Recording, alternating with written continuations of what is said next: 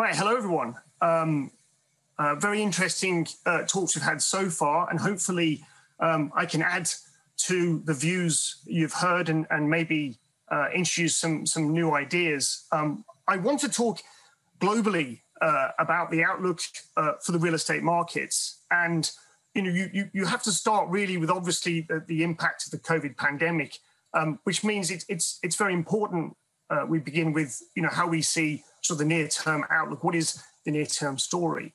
So I'm going to talk about global markets. I will break some of this down to regional specific stories, but in essence, the same themes apply everywhere.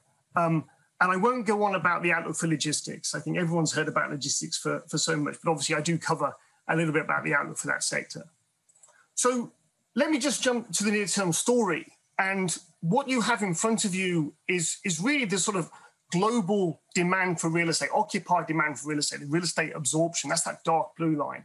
And against that, you have the leading indicator. This is made up of hiring intentions, consumer sentiment, business confidence, and so on.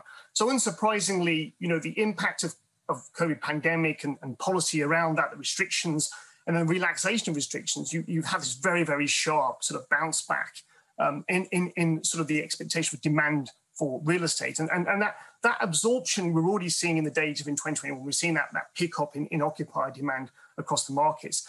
Now, this is the occupier recovery, if you like, in the context of a post-pandemic world. But it's also against this low new supply.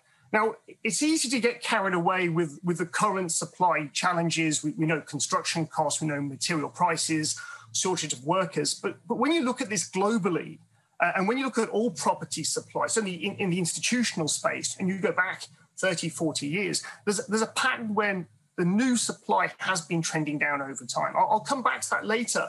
But it's an environment that, there are some exceptions. We've seen logistics, for instance, a lot of new supply coming in that space, although demand is meeting it.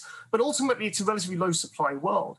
So when you put these two together, then unsurprisingly, you look at rental growth now. This is headline prime rental growth.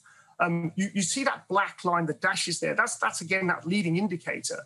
You're talking about a big recovery in the rental growth story. So you have got investors looking at improving rental growth numbers. You're seeing it in the retail sectors where it's stabilized. Places like Asia, it's a very good leading indicator, though obviously it's had some recent setbacks. But nonetheless, you're seeing a rental growth expectations coming through in the data. So this bodes well for a returns outlook, not necessarily 2021, 2022, but it will be one in which investors get ahead of this as they